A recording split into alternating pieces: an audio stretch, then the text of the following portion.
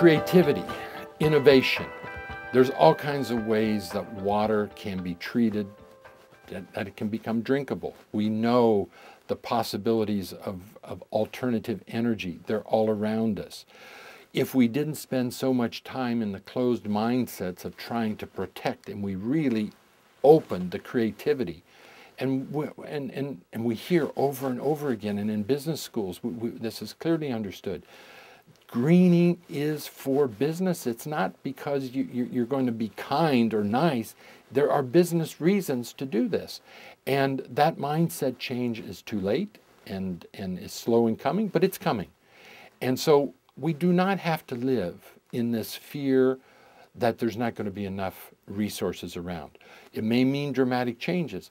Look at the waste. It is incredible when I see the difference in how countries handle just waste.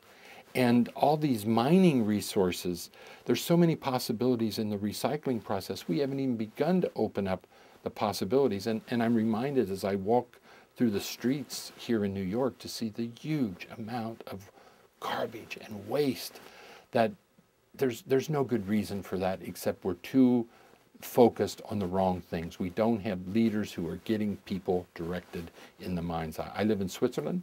Switzerland is one of the named top green country of the world. This attitude, this mindset is so different. And we have to open up and look at best practices around the world, stimulate innovation and creativity. The future is based on secure bases that allow people to open the mind and see what is possible.